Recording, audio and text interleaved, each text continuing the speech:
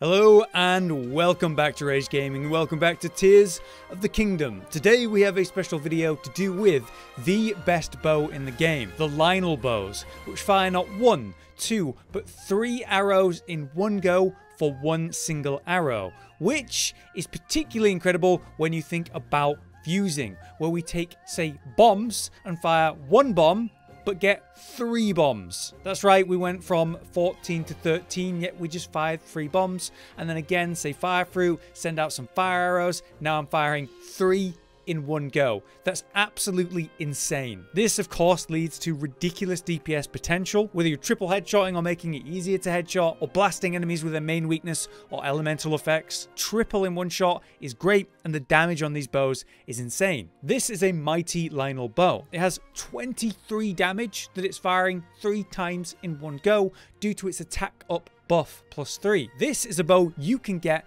very easily without ever fighting a Lynel. You just go to a specific cave that's easy to get to and then loot the chest. Technically, you don't even have to fight anything in the cave to get it, so it's pretty insane. But further, we can keep this bow alive forever using a new durability trick with some Octorocks. This is what's giving us the attack up bonus and restores the durability of our weapon, compared to the trick where you're keeping a weapon alive by keeping the fused part alive using the Tarry Town trick, the NPC that takes the attachments off but keeps the durability of that full. This is quite comparable, and you can combine the two to have incredible weapons forever. The thing is, you can actually get a better bow than this one. You might get lucky and out of that chest pull a Savage Lynel bow, which is arguably the best bow in the game. That is 32 damage fired 3 times for 1 arrow. And of course, you can increase the damage again with the attack up buff +3 to get it to 35 damage. Imagine that with all the elemental arrows firing off on a target, the DPS can be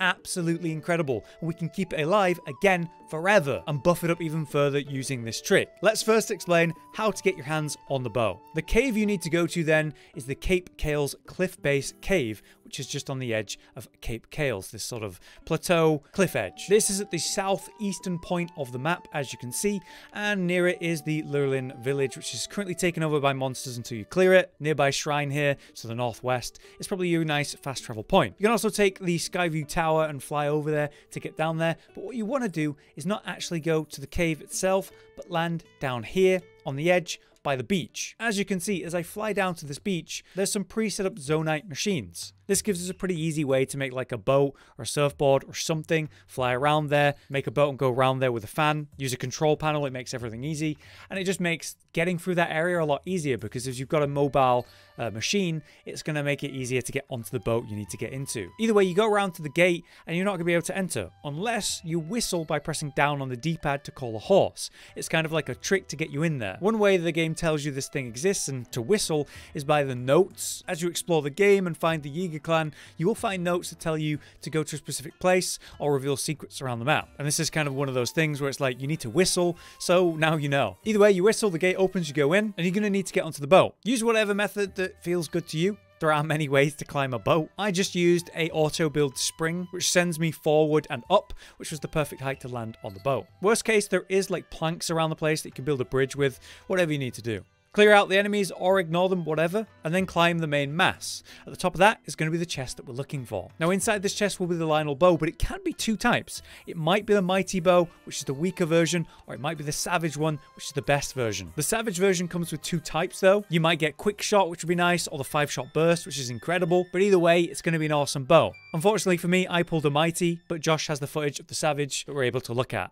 And yeah, it really is like that straightforward, that easy. Go to a cave, loot the bow, and you're good. Of course, you can clear the rest of the cave, killing the enemies, and make sure to kill the frog in the corner, and that'll tick the cave so you know it's complete. Hopefully, you're lucky or have progressed enough so it's the savage bow, but now we've got to keep that bow alive and make the most use of it. This is where the Octorocks come in then. You'll need to come here to the northern section of the map to go to Goron City. Octorocks are all around the Death Mountain region, and of course, you can say with Sensor Plus, scan them and be told where they are nearby you, but just to make things easy for you, there's actually 3 spawns in this area that are really easy to get to, just north of the city. I come along this track and spot the first one at the top right here by these skulls, then there's another one over to the west, and another one up to the northwest. Either way, as I go through the tracks here, you can see it flying by, or we can just drop down.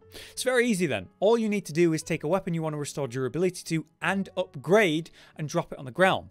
It'll suck it in and then sort of chew on it for a second and spit it out. It will now have its durability restored and you'll have a new effect, a new passive. If you're lucky with the bow, the +3 attack is insane, just maximizing your DPS even further. I was lucky to get it on my bow and so was Josh. And you can just do this with any weapon that you want to keep or restore its durability with. The problem is this Octorock that I've just used is done, you know, it's done its upgrade. So this one will never upgrade another weapon piece or armor. So you must kill it, and then as a blood moon rolls around and all the mobs and enemies of the game are restored, that Octorock will be back in that place and you can use it again. Blood moons are just a feature in this game that ignores in-game time. Apparently it happens once every week, or in-game time of just under 3 hours. I've been told that it's something you can't just like sit at a camp and reset the day repeatedly to force. It must be actual 3 hours of game time that passes. But either way, every blood moon, these guys will respawn and you can upgrade and restore the durability of all your favorite weapons or your strongest weapons. I really recommend you do this whether you're upgrading this bow or not, but if you have a particularly strong weapon like this Lynel Bow, without having to fight a Lynel to get one, keeping it alive and making the most of it is obviously a good idea. As you can see, there are other perks than attack up that you can get on your bow, such as the durability plus. Obviously, you won't have as much DPS if you don't get the extra attack, which does apply to, you know, every single shot, so it is pretty major. But getting durability plus up means you won't have to deal with this process nearly as much, and you'll have a bit more safety in how long you can use the bow. So I guess that's up to you, whether you want to run multiple of these Octorock upgrades until you get the thing you want, or you just take the first thing. Since we're talking about it though, I will again mention the Tarrytown vendor. We made a video about this and how to keep your maximum damage weapons alive forever. Of course, fusing is a big part of that. If your weapon is going to break, you can actually take off the fused material. Normally you can go to your menu and choose destroy fused material, and that will actually destroy the fused part. It's now gone. So I wouldn't want to do this on this, which is actually a good fused material, because then it would be gone. But I could go to the Tarrytown vendor, spend a small amount of money, have that carefully removed so it's ready to go and be used on a different weapon. The weapon will not have its durability restored, but you can keep that fused part alive pretty much infinitely for a small amount of rupees. This is a great method to know and one I definitely recommend. We have a full guide on this topic though on the channel right now. But there you go, that's the Lynel Bow and how to get one without actually fighting a Lynel, and you can do it right at the beginning of the game. If you played enough, you get lucky, get a Savage one, that will be incredible, but even the Mighty version is a worthy weapon. If you guys have any relevant tips and tricks that might help someone, any extra information, then do drop it in the comments. Appreciate you guys getting involved with the different guides we've talked about, adding to our topics and giving useful information. But until next time then, expect more guides and content on Tears of the Kingdom on the channel in the coming days. For now, I've been Hollow, you've been you, thanks for watching, we'll see you in the next one.